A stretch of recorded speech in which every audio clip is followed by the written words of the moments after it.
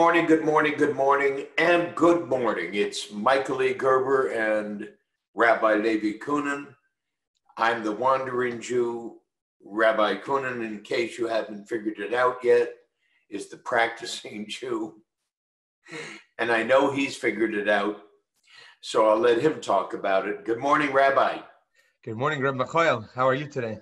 I'm doing fine. And why do you call me Reb Michael? You know, in America, you say like Mr. Gerber. Yes. Right? So there's a certain level of respect when someone calls you Mr. Gerber. Now, not everybody likes to be called that way, but there's also more endearing ways in how we can refer to each other.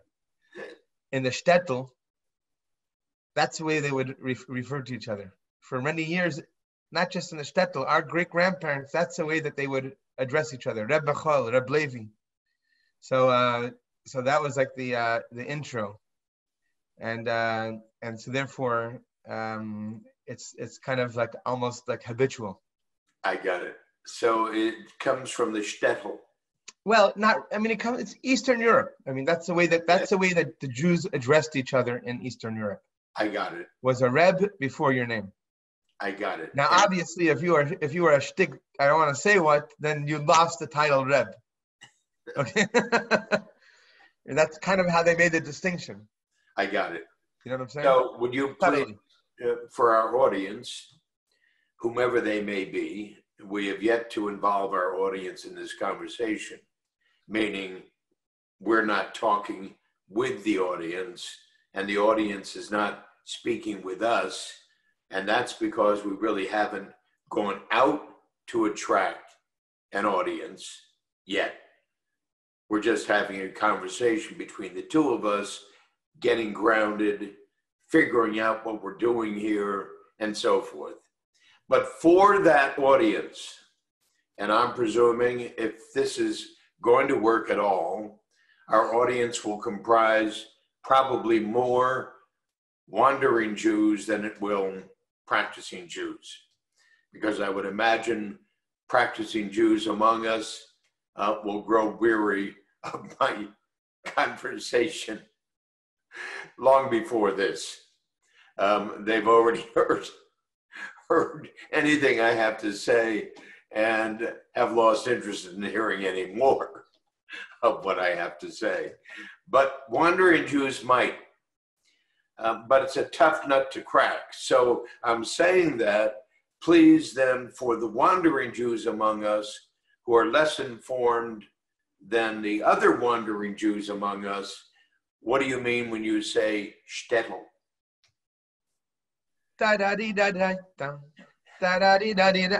the actual that when I first saw Fiddler on the Roof, I personally, believe it or not, although I was entertained by it, I was offended by it because of the way in which the shtetl was presented. The shtetl literally means a city, and throughout most of the last 2,000 years, Jews were not allowed to live in cosmopolitan areas.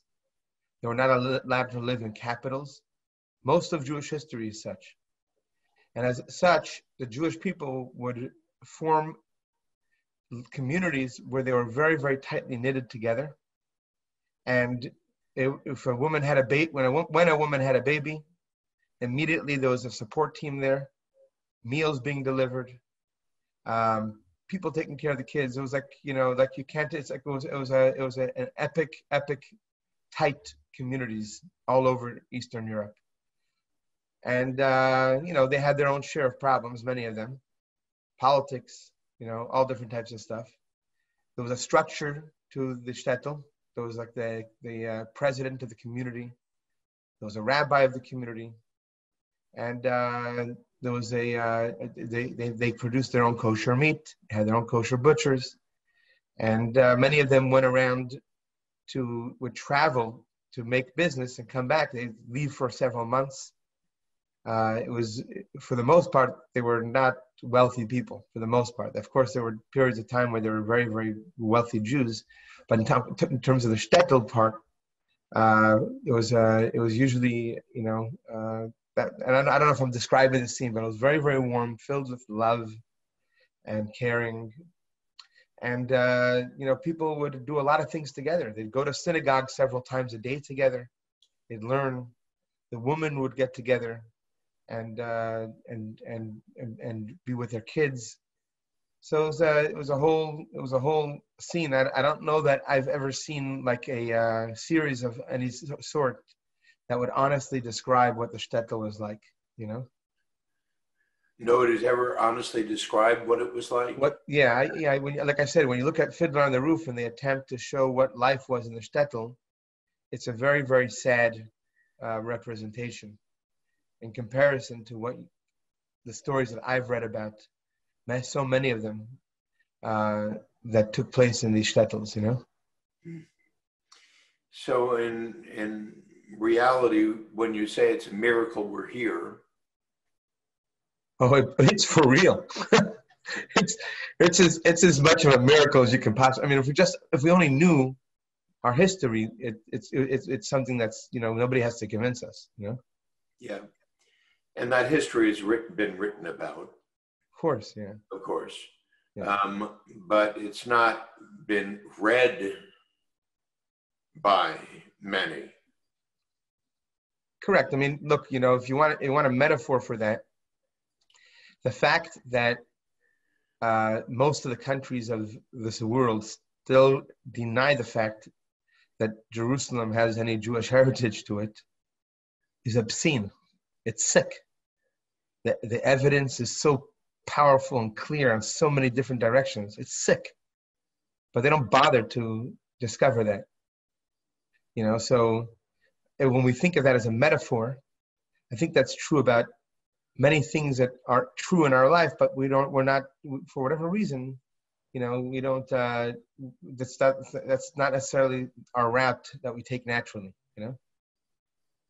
So, people, here we are just 75 years after the Holocaust, and the disconnect between the younger generation, many of the younger generation, and the events of 75 years ago is staggering, But such is the way of man. It's the design in which we occur. And the good news is we have been given some special forces within us, some of which I'm going to share with you about one idea today.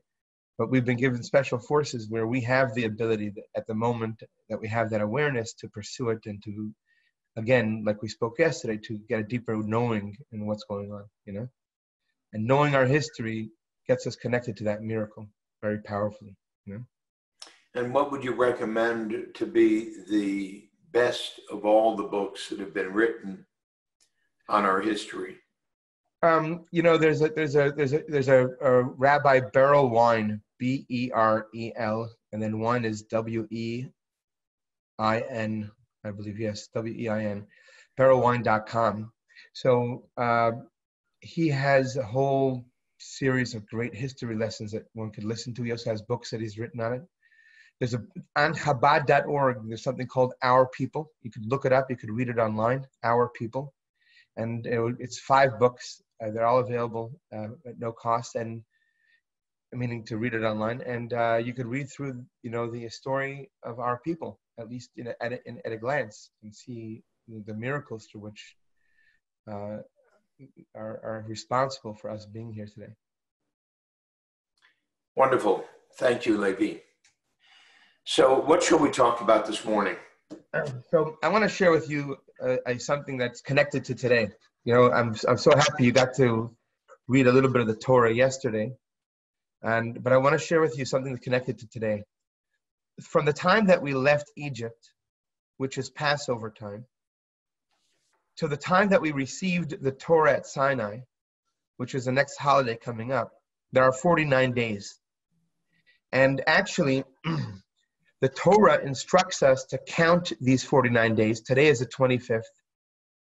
And to count these days, not just counting them, but to use it as an exercise to purify our vessel so that we could be prepared to receive the Torah. What does that mean, to purify our vessel? Why is it necessary?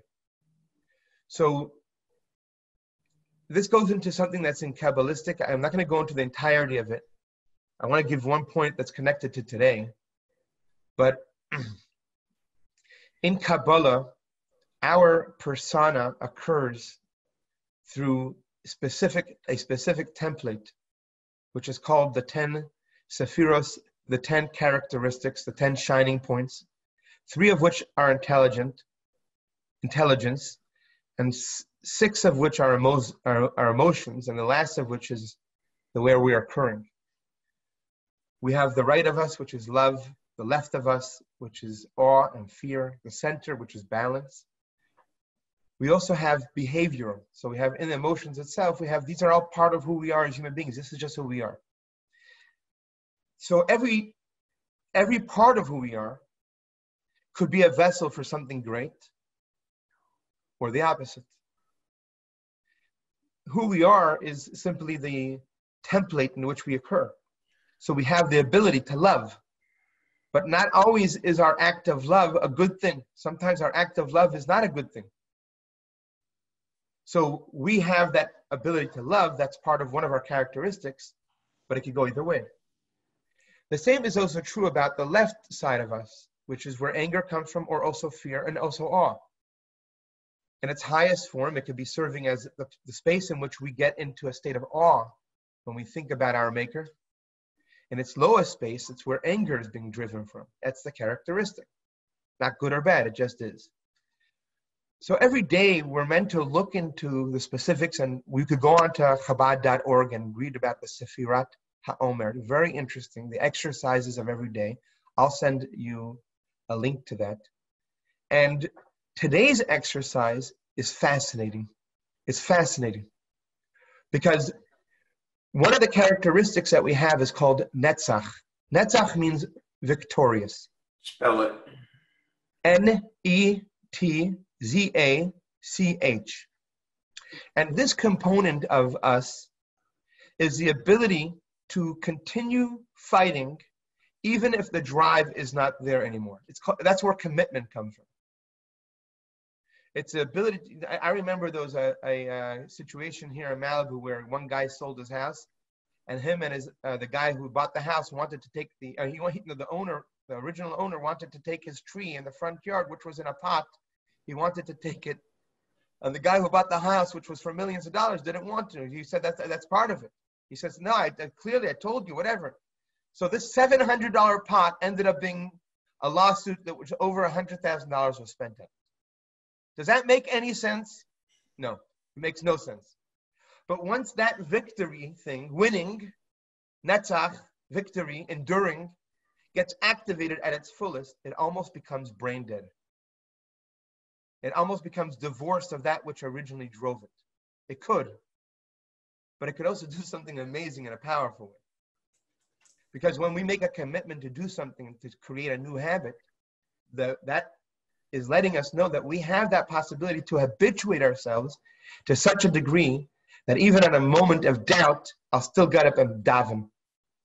Even if I wake up and not feeling inspired, I have that ability to enact that behavioral characteristic within me, despite the fact that which originally drove it is not present in a revealed way right now.